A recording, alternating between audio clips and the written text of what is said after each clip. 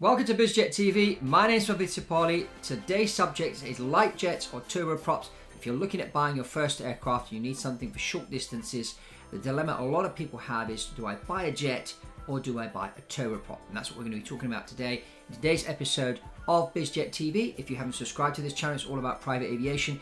Please subscribe to this channel, give us a thumbs up and comment below. We love to hear your suggestions and recommendations for the future. But enough from me in this intro. Let's go straight into analysing the difference between the light jet and the turboprop to help you with your airplane purchase decision. Off we go.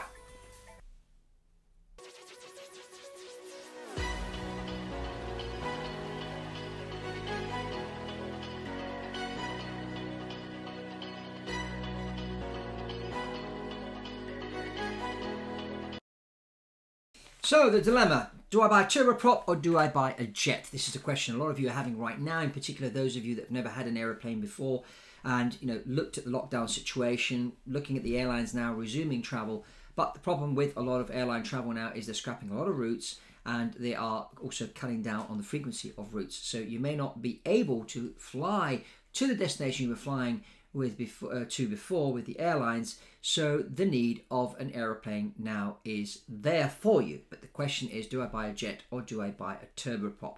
Now, usually if you're looking at traveling inside 500 nautical miles from your headquarters, a turboprop can work. Over 500 nautical miles, I always recommend buying a jet.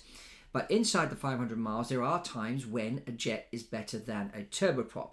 Now, a lot of this will depend on, the cabin size you're looking for, the speed you're looking at traveling at, and of course the runways. Now, what a lot of people don't know is there are a lot of runways out there which are unpaved, which is grass strips, gravel strips, and that, where the turboprops can land. There are jets, however, with kits on them. Like some Learjets have special kits, and also you can put a buy kit for a citation to land on grass. But there's also the Pilatus PC-24, which has just been built, which is out there now, which has not only the ability to land on an unpaved runway as a jet. It flies at jet speeds, 400 plus knots. It also has a nice cargo door at the back. If you haven't checked the video about the PC-24, I encourage you to check that one out. It's a very interesting one for you to look at. Now, out there on the turboprop market, you've got the TBM 940, which is very popular. The King Air, very popular as well, which is 2 engines. And then you've got the Pilatus PC-12 single engine, which is very popular.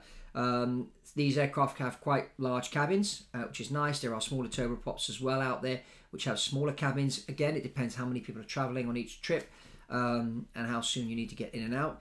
On the jet front, the light jets, you've got the Cirrus jet, which is fairly new. You've got Embraer built the Phenom 100 and 300. Different ranges on those two, but very good airplanes. You've got the Honda jet, which is becoming popular too, and also you've got Cessna with their CJ 1, 2, 3, and 4, and they are also interesting aircraft to look at. So which one should you buy?